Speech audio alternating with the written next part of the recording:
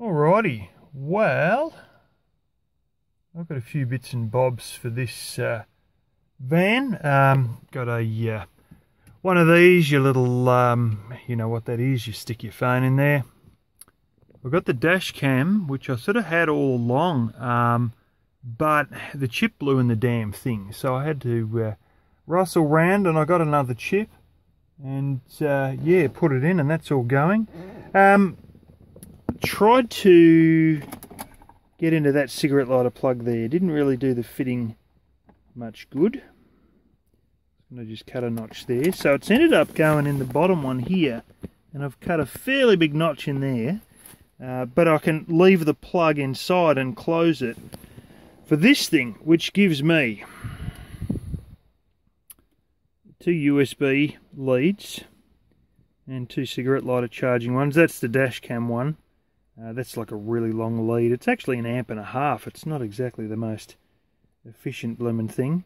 Like 1.5 amp USB, but it's not the micro USB for charging your phones. It's like the mini USB for charging like cameras and shit. Yeah, those little buttons there, that's like turns on and off your respective cigarette lighter plugs. And yeah, so I have another, of course, another charging one there.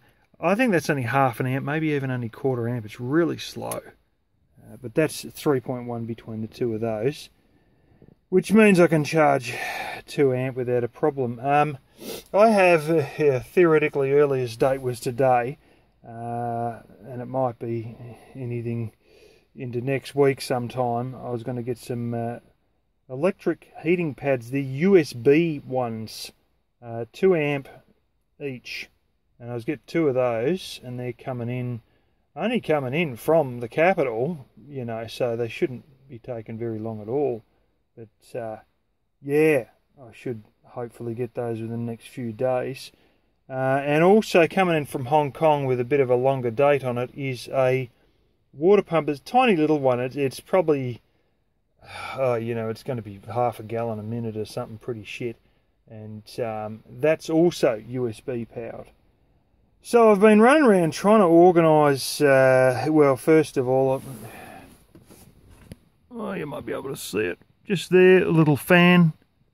You'll see a video on that. I had to pull one of those apart. I have 7 of those things, actually, that I got for $2 each.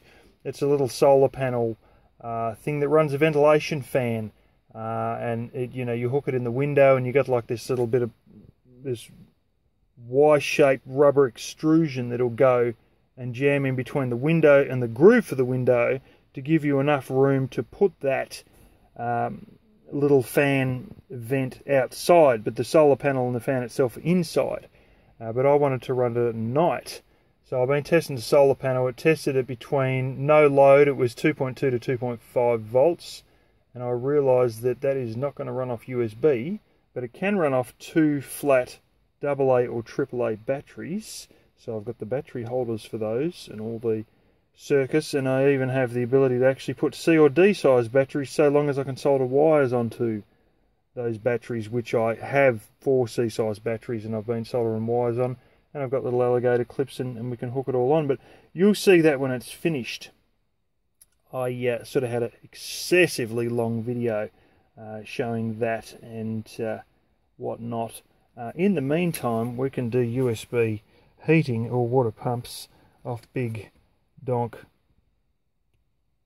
15,000 milliamp hour, and my other one that I've had for a little while, the 8,000 milliamp hour.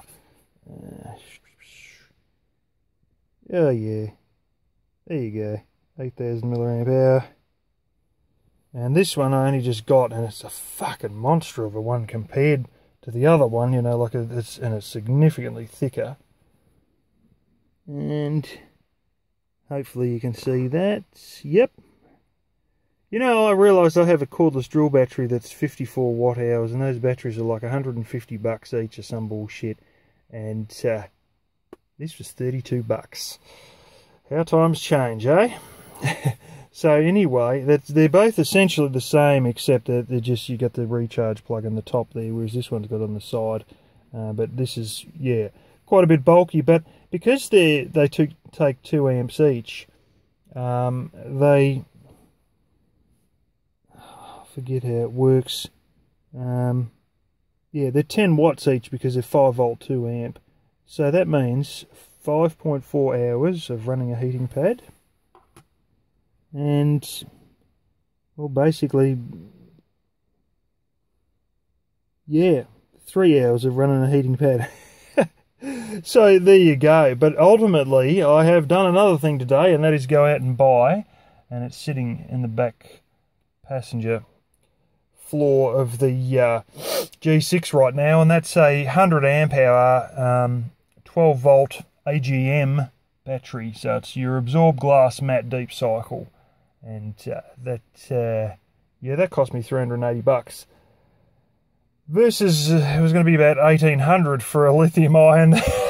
That's an 80 amp hour. But so I got the big 100 amp hour Bish, which will definitely run more than I ever need to run. And all I got to do is get your little USB charger thing that you usually get for your cigarette lighter and plug it in, and I'll have me heating pads in it. And if not, I've got these two. And yeah, so anyway, I don't know if I might take this van on a little trip before or after then. We'll just see how it all goes. But I am definitely taking it to a certain place that I was advised to go to, which I find out has fire pits, and by hell I'm going to take plenty of firewood, and we're going to light some ripper fires, and it's near a lake as well. So apparently one of the best camping spots, according to some people, one of the best in the state. It's a bit of a drive for me, but I have been to this place multiple times before, to the town that it's near. Yeah, and it's actually just before, well, not before, it's on the outer side of one side of the town, basically. But yeah, so anyway, that's the go with all little electronics and whatnot here, and yeah.